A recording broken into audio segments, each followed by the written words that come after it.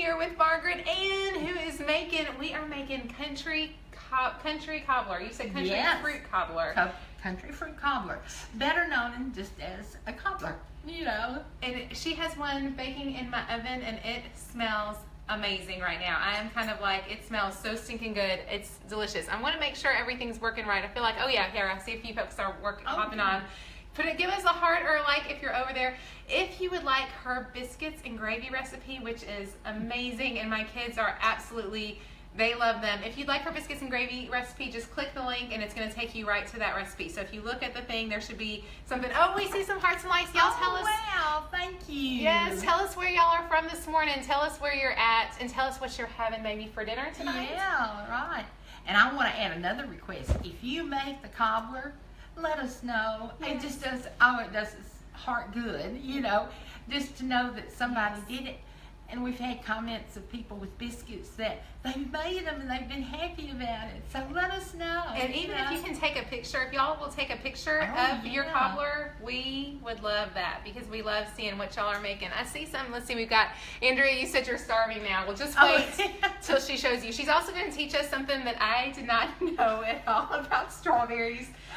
Yeah, okay. She's going to teach us a bunch of stuff. So I'm going to flip this around so y'all can see. Oh, there's Stacy is in Georgia. Where you were? Oh, Rome, Georgia. Rome, Georgia. Yeah, so, hey, Stacy. Okay, I'm going to turn this around so she can start showing us what to do. But go have at it. Okay.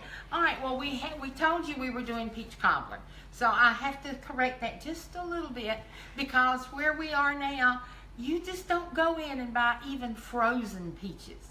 I went to 3 different grocery stores, nationwide type grocery stores, and none of them had frozen sliced peaches.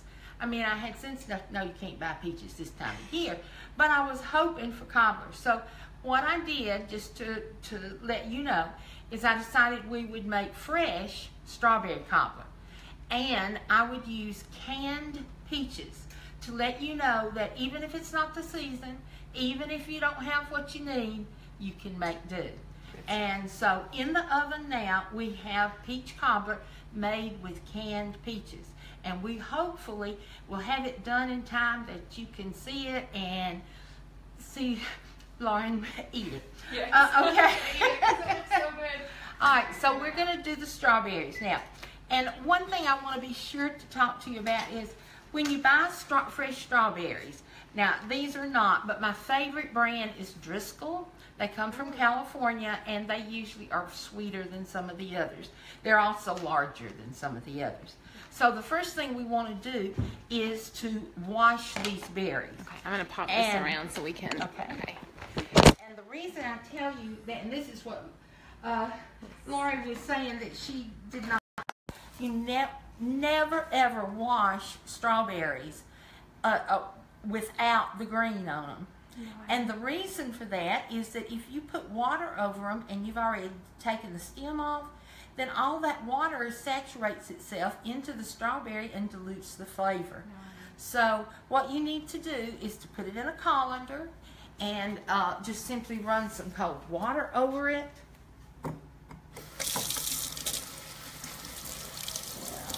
Maybe pick them up just to be sure everybody gets their fair share of water.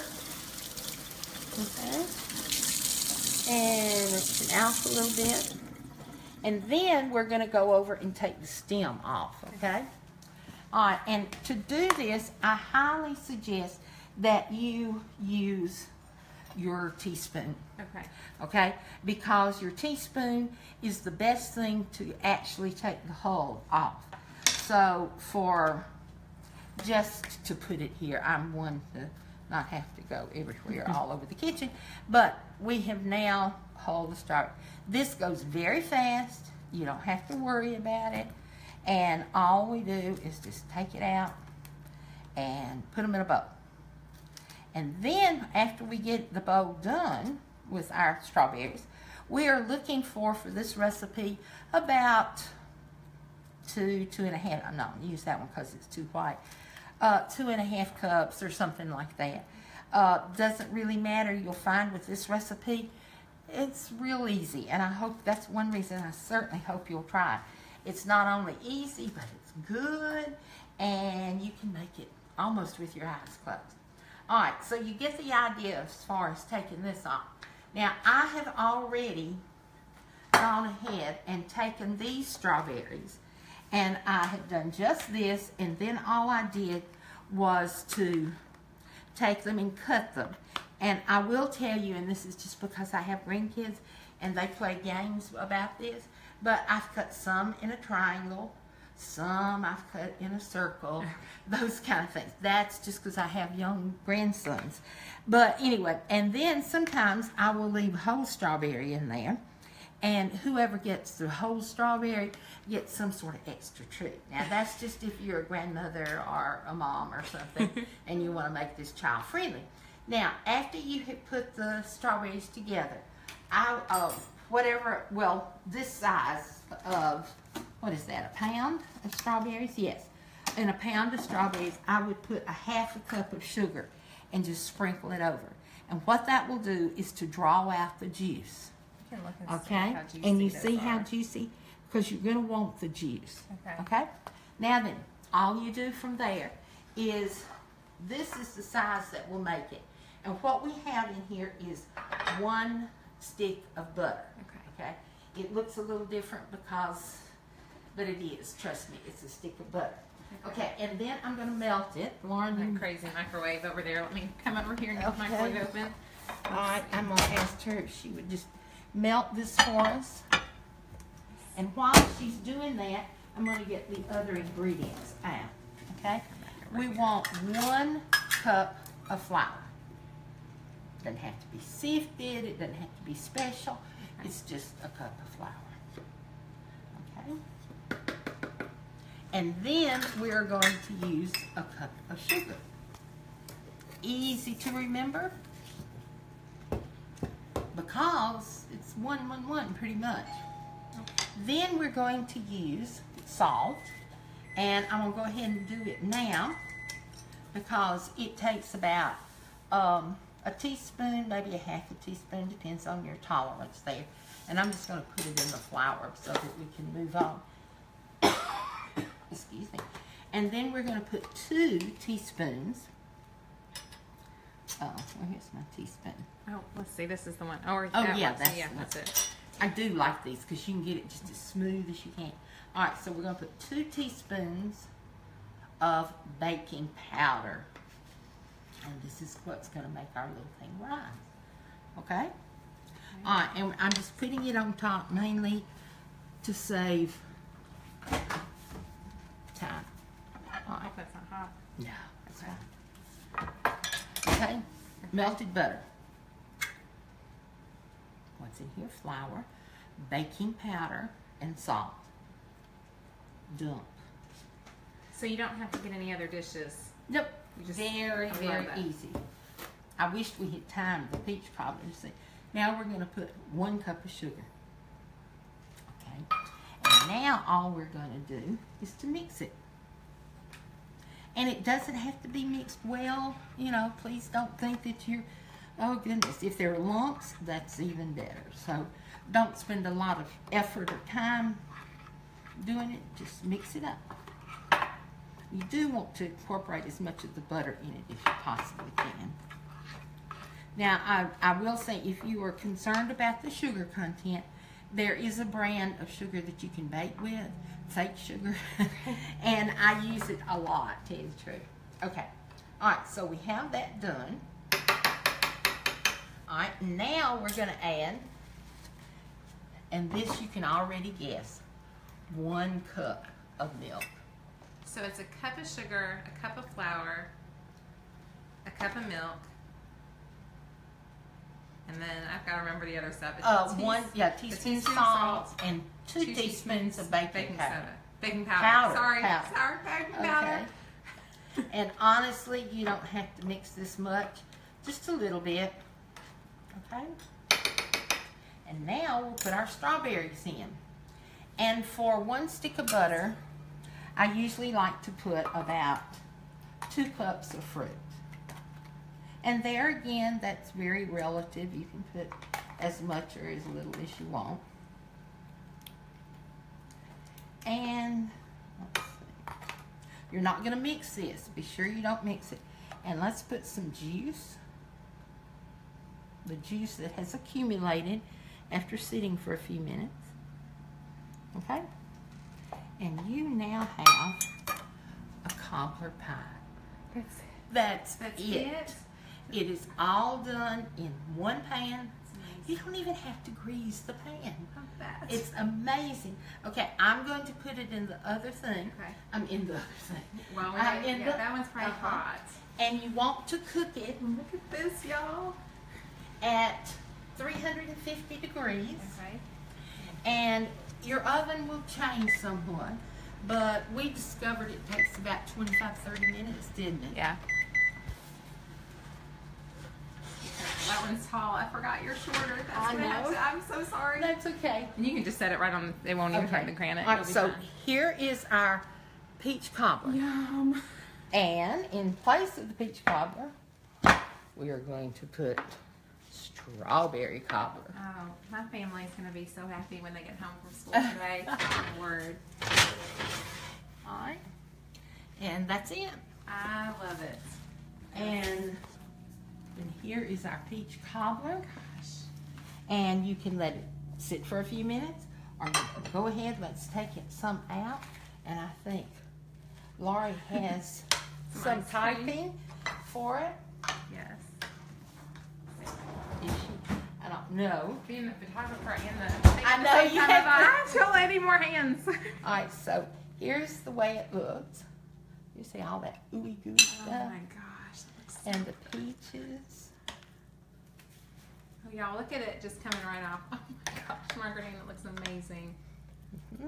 And you have to tell them where you served this. Oh, at. okay. I was telling Laurie that it's not really, probably some would say, a cobbler. It's a country cobbler.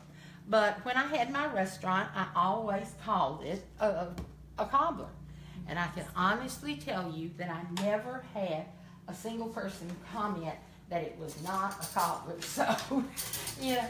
But we would make this at the restaurant in the big hotel pans. And we might make, they usually serve about 25 people at a time. Wow. And we might make 6 a day or something like that. But you could make them right at the last minute because it just doesn't take any time. That's amazing. So what I'm hoping is that all of you go out and make the cobbler and surprise somebody. And let's go look at this, y'all. Oh my word. And there it is. Okay, so I'm going to put this camera back up here, and I'm totally, Margaret and I are going to have to try this. It looks so good. What do y'all think? Doesn't that look amazing? Yeah, y'all. Somebody said they'll bring over the vanilla ice cream. Y'all come on over. We will take vanilla ice cream, and oh my good. Oh, sorry. There's a big old picture of my hand. Let's see. This is the hardest part, is trying it out. Don't forget, guys, if y'all click that link, you can get her biscuits and gravy recipe too, which has become a fast. I have heard so many people say they never made biscuits and gravy before. I have to try it, y'all. Yes, I want you to. This is my favorite part of my job. And I have to admit, it smells good. Oh, it smells amazing. Yeah. Oh, y'all. And I have to, as y'all, some of y'all know, I have not been doing a whole lot of flour or sugar, but I'm totally just doing flour and sugar. I didn't mean to tempt her. She tempted me, and so it's totally. And if you look, we can see the steam coming off. Can y'all see? Can y'all just see this gloriousness right there? Oh my word! Here, I need you to see it with ice cream. Oh, that light's gonna make it bad. Okay, I haven't. My husband's gonna be so happy when he comes home. I hope so. Oh my goodness.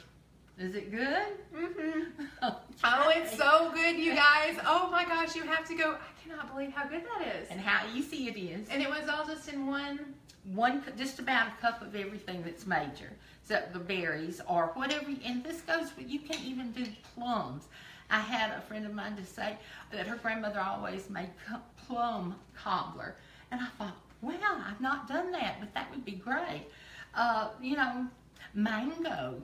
Cut it up. Could you do it with blackberries? Because you know I told you. Oh, absolutely. I have a thing for blackberry cobbler. Blackberries and blueberries, and you can do a mixture of stuff.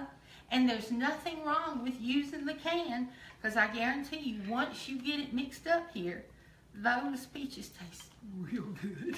Oh my gosh, it's so good. I'm telling myself, I don't think I've had flour or sugar in about a month, and so that helps make it better too. I'm telling you what, y'all, this is divine. I'm telling myself that if y'all are watching, it's totally not counting. So whatever, it's amazing. See, you're sharing. I'm sharing. This is helping y'all. So we're going to go through and answer any questions that y'all have. Somebody said, can you add could you do apples and strawberries? Absolutely. The only thing about apples is they don't give juice quite as well. Okay. So if you're going to make an apple cobbler, all you want to do is to put after you have melted the butter, put your put a layer of thinly sliced apples.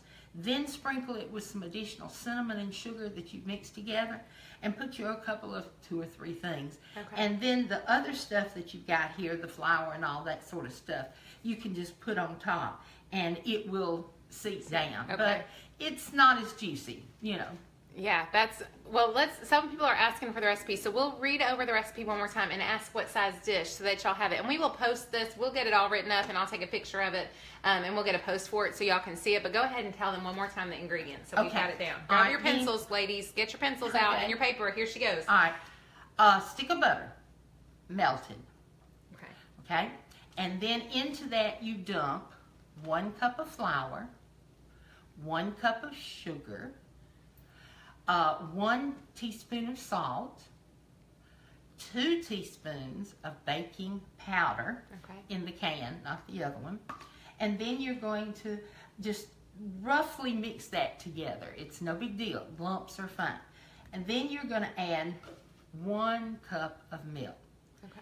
Stir. Okay. Okay, and once you've got it stirred again, do not worry about making it smooth. But after you stir it, then you put your fruit in. And you want about 2 cups of fruit and about a cup of juice or whatever you happen to have. Okay. And that's it. That's amazing. Okay, let's see. I've got a couple questions. Or somebody said that they tried your biscuits and gravy and they're the best they've ever tasted, hands down.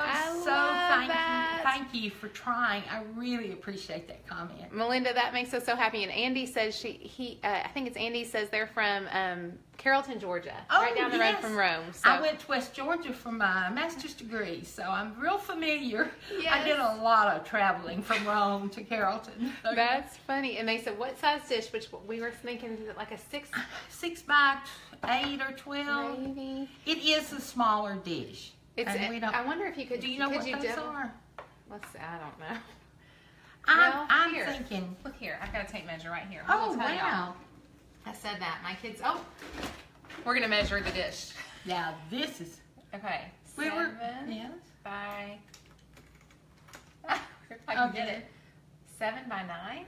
7 by 9. So you could double it pretty easily. Oh, easily. And do it like a 9 by 13 would be kind of, if you don't have the smaller size. Yeah. And the temperature was 350 for about 20 to 30 minutes. Yeah. Right. But honestly, when we did in hotel pans that would serve 25, we just kept doubling and doubling and doubling. So there is no end as to how many times you can put it together. Yeah. Don't worry about it. Okay. This is what I call easy, easy, easy. I couldn't get over it, really. When she did it all in one dish, I was just amazed at how simple it was. So y'all go ahead and make sure to grab her biscuits and gravy recipe. I think you can, on the link that is there, you can print the recipe, and we'll do the same thing with this one. We'll put it together into a link where y'all can print it as well, because her recipes are so good. My kids get so happy when they know she's coming, because they know something yummy is coming at the end of the day. So we're excited to make something yummy.